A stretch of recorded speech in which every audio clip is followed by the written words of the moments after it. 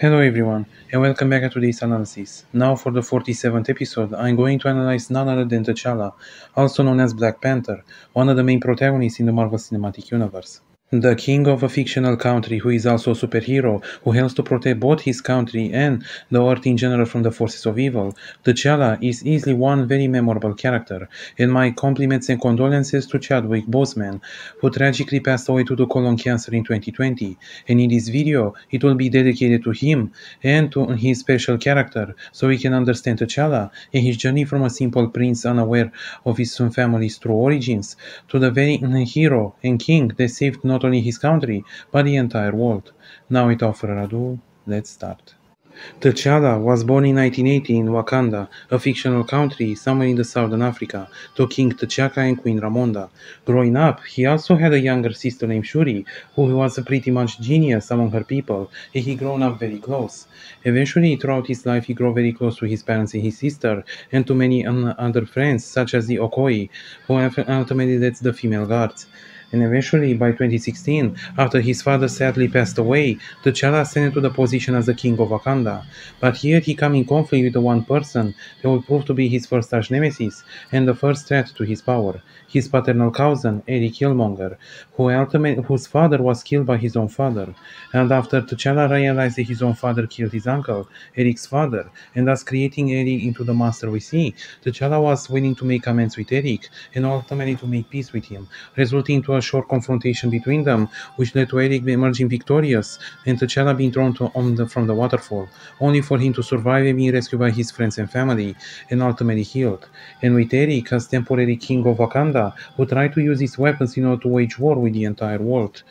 And eventually T'Challa was helped and treated back and healed by the border tribes, who separated themselves from the main Wakanda society for the past 10,000 years. These actions not only make that tribe to be more friendly to Wakanda, but also brought them finally into the said country after thousands of years of isolation. And together, they officially banded up to stop Eric and for T'Challa to reclaim the throne and end Eric's madness, which led to Eric ultimately committing the unthinkable after he was beaten by T'Challa. And after now that T'Challa reclaimed back the throne, he decided to have Wakanda to join the United Nations, after he realized that to a certain degree, Eric, despite his madness, was actually right about Wakanda's isolationism. Eventually, he grew closer ties with the outside world, and even with the Avengers, as he eventually sheltered the Winter Soldier in Wakanda from the outside threats.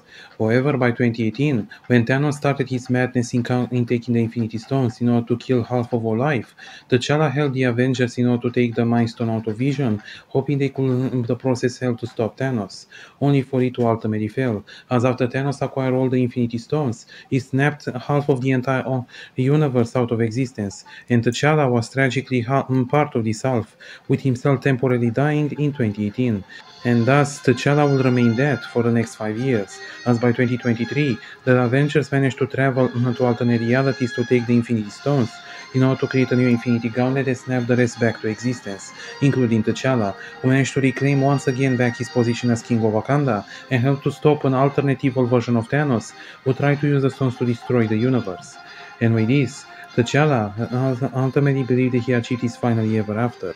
However, the tragedy struck again, as 1 year later in 2024, his daddy passed away to the cancer, the exact same thing that his real-life actor also suffered. And with this, T'Challa officially perished at the age of 44, with his mother Queen Ramonda assuming the throne, and for 1 year, until she would eventually die too, and his sister Shuri would become the new Black Panther and assume the throne. So in the end, who was T'Challa? He was nothing more but a simple man who inherited an entire country, a man who will use his power with responsibility and compassion, and will confront the past demons of his own family.